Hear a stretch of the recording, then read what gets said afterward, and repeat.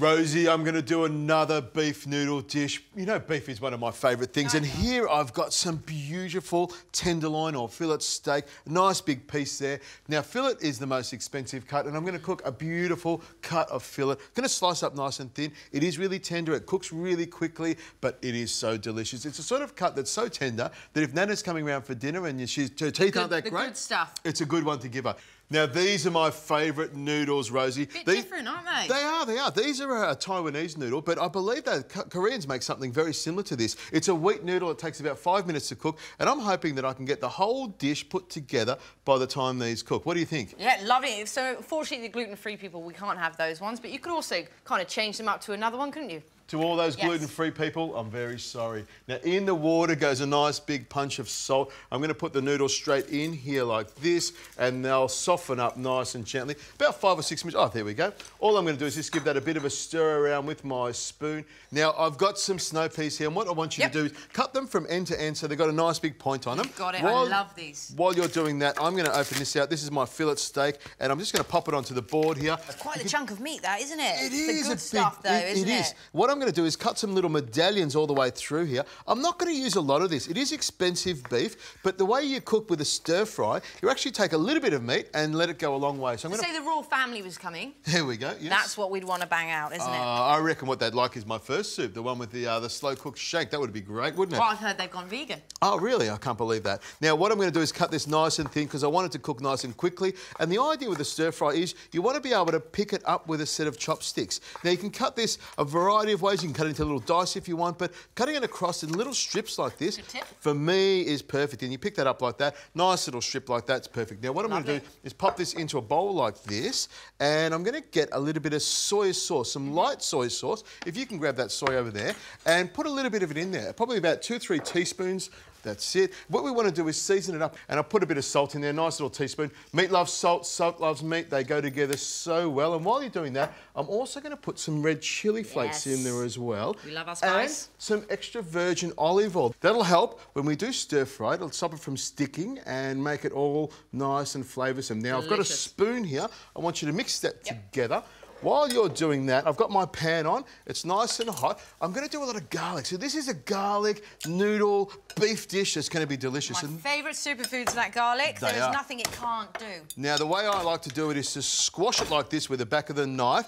Do be careful because knife blades can be quite sharp. You could use the bottom of a plate or the bottom of a cup. There we go. Get graceful in your school report? In your ballet lessons? No, not at all. There we go. So I'm going to cut through it like this and leave it fairly chunky. We want lots of garlic in there. Garlic's great for getting a peaceful night's sleep. Plenty of this and no one's going to come near you. There we go. Some chilli there as well. I'm going to slice it nice and thin.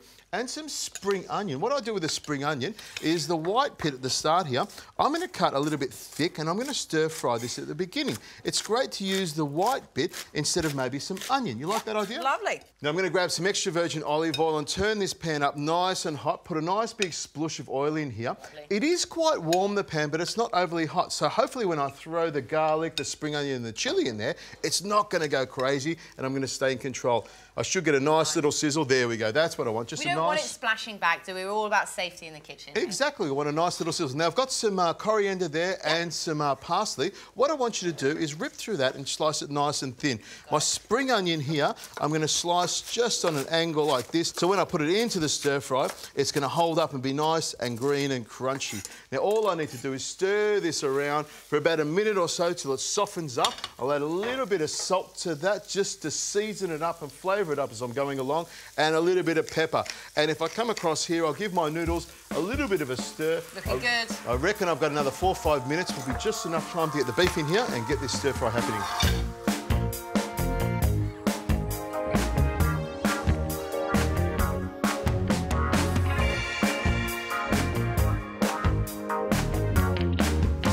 Now, Rosie, you can see the garlic is nice and golden, and this is the bit where I put my beef in. There we go.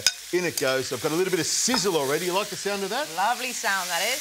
There's nothing like the sizzle of some beef. I've come with a delivery that I know you're going to like here. Pop it on the bench there, we'll get to that. Now, the thing I like about this beef is it's grasslands beef. It's grass-fed, hormone-free, antibiotic-free. It is as natural as you can get. I've been to the farms where the grass grows up underneath their feet and the sunshine, it just keeps everything nice and golden green. There we go. Give that a bit of a toss. Now, I like my beef nice and rare, so I'm not going to let this cook for very long. I'm going to throw in my spring onions and I'm going to throw in my snow peas straight like that.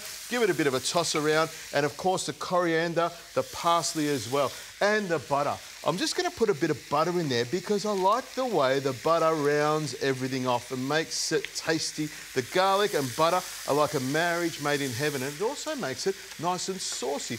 In it goes, and of course these bean shoots. And if you want to bring that chilli over here, because that's going to go in there as well, give that a bit of a toss like that, and you can see it's starting to come together. Now, I'm not cooking the vegetables for very long. I want to keep them nice and green. Nice crunch. Exactly. So over here to my noodles, and all I do with the noodles is pick them up with a set of tongs like this. Hopefully they won't go everywhere.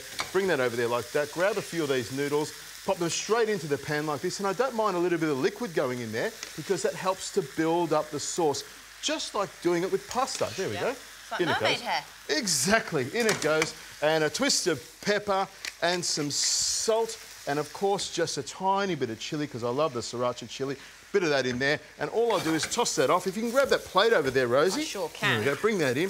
You can see the butter's starting to melt down beautifully. With the butter and the sriracha work beautifully together. Have a smell of that. Does that make you almost want to eat meat? No, but I do appreciate that you've got some of the most beautiful ingredients in there and they get really well put together, so I know that you will enjoy this. And do you know what? I get as much pleasure as you enjoying a meal as myself these days. Must be something about just our partnership. Not as much pleasure as I'm going to have. A few greens on there. You like me to eat lots of greens? I do want you to have your 5 a day, you know, but I want your 5 a day of vegetables, not 5 a day of other things. But I know you're going to enjoy that. Do you know what? You enjoy that, my friend. You enjoy that. Really, really impressed. They are very interesting noodles, those ones. These Taiwanese noodles are delicious. They're sort of so silky and slippery and curly, and they go really well with the beef. It's a really nice sauce, and it's amazing how you can cross a little bit of Asian with a little bit of European butter. It's a bit of old and new today, haven't we? We've gone with the, you know, the new age noodles, you know, some of these old school noodles as well. But for me, I'm going to go with the new. I love the kind of new noodles that are coming out, but I know you love your noodles. Maybe it's a draw. You can have as many noodles as you want, but nothing beats beef and noodles together. It's delicious.